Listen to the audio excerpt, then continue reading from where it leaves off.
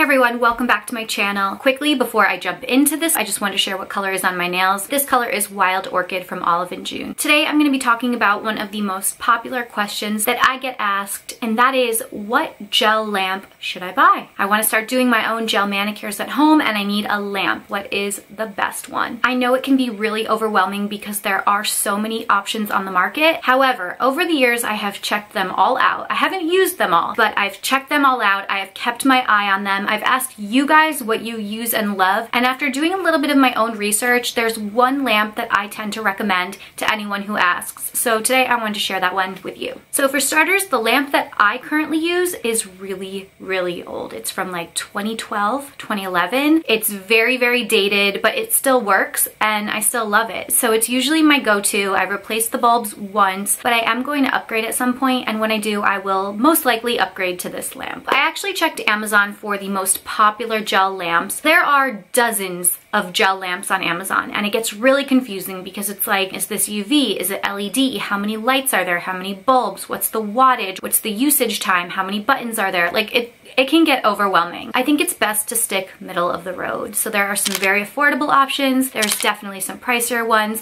but the lamp that I think is probably the best investment really sits right in the middle. And the price is not the only thing I love about it. So the lamp I'm going to talk about today is the Sun UV Sun 2C series. Sun UV has a ton of lamps on the market, but this one in particular I think is the best buy. So like I mentioned, it's really mid price point. It retails just shy of $40, which may seem a little expensive, but this is something that you're going to use over and over and over, and it really should last you a very long while. So this isn't something that I would be willing to skimp on. There are lamps that go for way more than that. $20, $30, $40 more. So this $40 price point is something that I'd be really comfortable with. It is a 48 watt lamp, which again sits right in the middle. You don't want to go too high, you don't want to go too low. Most lamps you'll see range from 24 to 120 watts. If the wattage is too low, it may not properly cure the polish. If the wattage is too high, your skin may become really sensitive to it. So sticking right in the middle, I think, is the safest bet. What I like about this lamp is that it has 33 beads, which is basically those little lights that are used to cure the polish. After checking out most of the lamps on the market right now, they have anywhere from 18 to 36 beads, and this particular lamp has 33. So it's on the higher end, but it's not too many, it's not too few. I think it's really the perfect amount. When it comes to the buttons, this lamp has a 10 second, 30 second, 60 second, and 90 second option. So that really covers all your bases. The lamp that I currently have only has a 2-minute and a 3-minute option, which is just so old school. You don't need to cure your polish that long anymore. So I really love that this lamp has so many options. Some of the other lamps do offer more buttons, but some offer way fewer. So again, this is a really great mid-range. It does come with a wall unit, so you must plug it into the wall to use it, which is nice. I love a good old plug these days, honestly. Especially when you're doing your nails, it's nice to just be able to plug something in. This lamp does work with all gel polishes. It works with building gels, structure gels, poly gels, extensions, and other hard gels. So whatever line you choose to use, you should be a-okay. I love gelish nail polishes and I use them exclusively.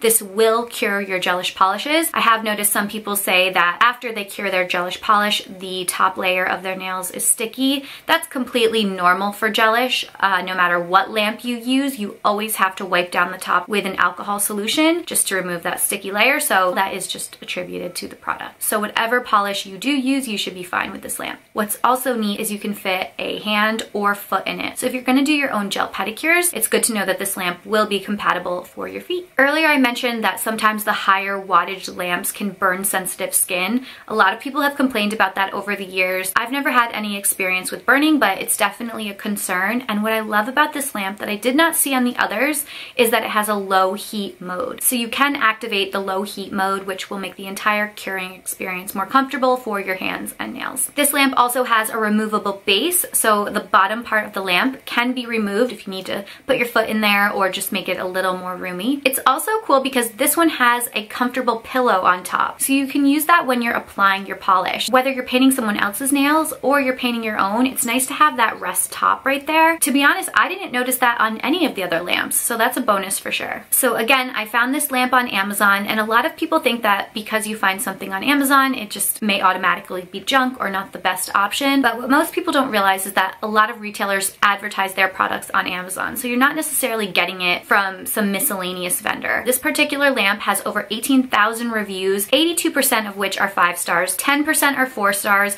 and then of course there's a couple unhappy customers in the mix because there always will be. I can be really swayed when I read 1 or 2 bad reviews. They just stick out in my mind so much harder than a positive review, but I'll tell you, that's a pretty impressive ratio. I wouldn't be concerned purchasing this for myself. I have recommended this to many of you over the years. Let me know below if you've bought it and how you like it. Anytime I put out a call for lamp recommendations, this is always one of the top suggestions, so I feel really comfortable sharing it and recommending it. I did take some time this week to compare and contrast it to 4 of the other top selling lamps on Amazon. Some of them had more reviews, some of them were a bit cheaper, but at the end of the day, after seeing them all side by side, this one really did stick out as the clear winner to me. So if you are in the market, I would highly recommend you check out this lamp. The best part about buying something on Amazon is, of course, Prime, but also the ability to easily return it if it doesn't end up working out for you. So there's really no harm in checking it out. If you enjoyed this video, please give it a thumbs up. Leave me a comment below letting me know what gel lamp you use at home,